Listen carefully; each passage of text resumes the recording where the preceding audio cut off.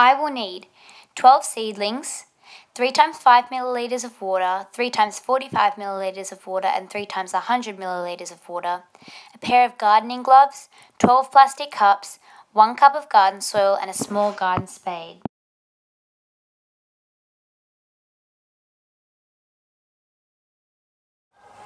My independent variable for this investigation will be the amount of water I apply to each plant. My dependent variable will be the growth in my plant, and my controlled variables are the type of cup, the amount of sunlight and shade I give to each plant, and the time at which I water the plants, and the amount of soil in each cup.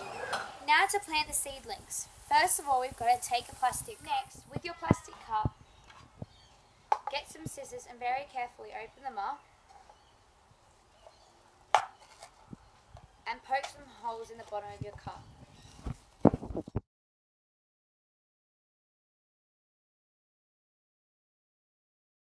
Teaspoon, we're going to just gently Next dig. thing we want to do is take our small plastic measuring cup and add the specific amount. So this is our first seedling, so I'm going to add 5 milliliters of water.